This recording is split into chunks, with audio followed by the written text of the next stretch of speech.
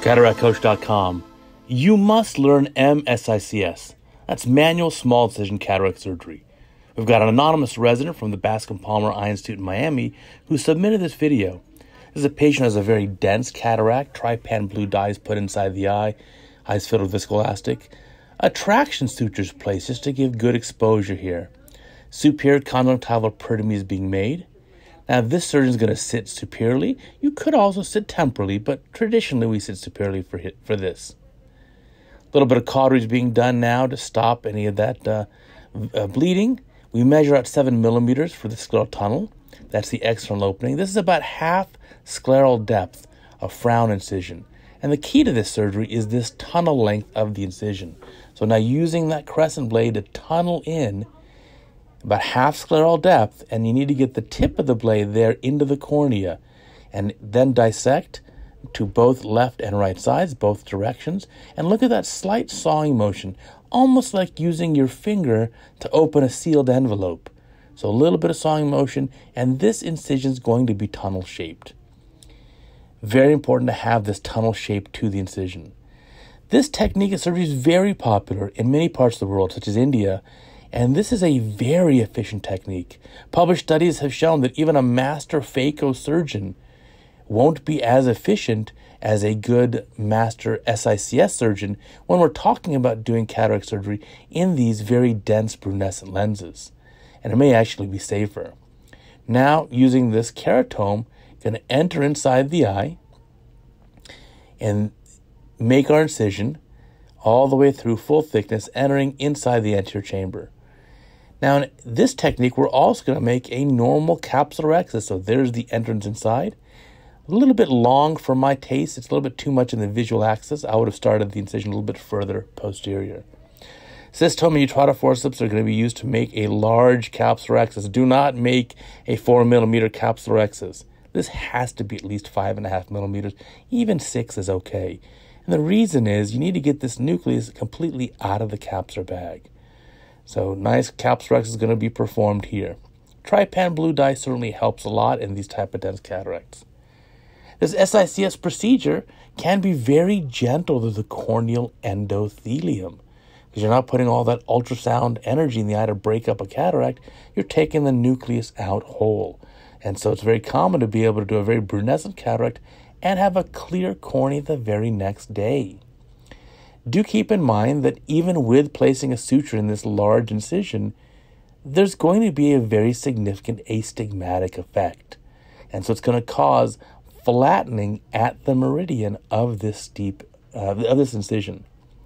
So in this case, that's 90 degrees. Sometimes it may be better off to make this incision temporally for the patients, because remember, most of these older patients have against the rule astigmatism, which means steep at 180. And so by making the incision at 180, it may end up helping them more. Now you have to enlarge the incision. So now we're enlarging it. And again, keeping in mind the funnel shape here. This is that funnel shape of the incision. Now, once that's done, hydrodissection. And the goal is to get the lens nucleus to slightly prolapse out of the capsular bag. There it is. And then it can be completely dialed up and away from the capsular bag. More viscoelastic going behind the nucleus. This resident is doing a very good job. This looks great. Again, now it's time to use a Sinskey hook or even a cannula to get that nucleus out of the capsular bag. You want to get this nucleus out of the capsular bag so that we can easily extract it from that incision. So there it is, out of the capsular bag. And it's fully in the anterior chamber now. The corneal endothelium has been protected with a dispersive viscoelastic. Now you can put more dispersive viscoelastic behind the nucleus, as well as in front of it. Let's recoat that cornea. Don't touch the endothelium, but inject enough to really protect the cornea. You know, use a lens loop to express the nucleus from the anterior chamber. Helps if you have the anterior chamber highly pressurized with viscoelastic. And there comes the entire nucleus out of the eye. And so now refilling now with more viscoelastic and then using bimanual IA to remove that cortical material. Very carefully cleaning up the eye. And now notice, using those 2 paracentesis incisions for the bimanual IA, look how the main incision is relatively clean. It's not leaking much. The AC is staying formed. And that just shows you that this long tunnel that we make in SICS is very helpful for long-term sealing. So you definitely need to have that shelved incision, the long tunnel length for SICS in order to have good sealing. This is very different than the standard method of extra-capsular manual extraction that was taught 20 years ago, where they used corneal scleral scissors to the right and left. You don't want to do that technique. You're much better off doing SICS. Here's a 3-piece IOL going in the capsular bag. You could put a single-piece lens in the bag as well. Of course, the advantage of a 3-piece lens is there are more options for placement. So even if the lens goes in the capsular bag, it's okay. If it goes in the sulcus, it's okay. But in this case, it's completely within the bag. And the lens centers up beautifully. Both haptics are going in the bag, a little bit of rotation to ensure that. And this looks great. This patient's going to have a great outcome.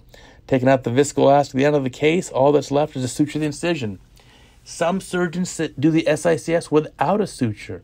I think in this case, you're just better off putting in a suture. That's a 7mm incision. And so here it's left without a suture and just closing the conjunctiva with a vicryl. And this patient had a beautiful result. Definitely learn this technique if you're in your residency training.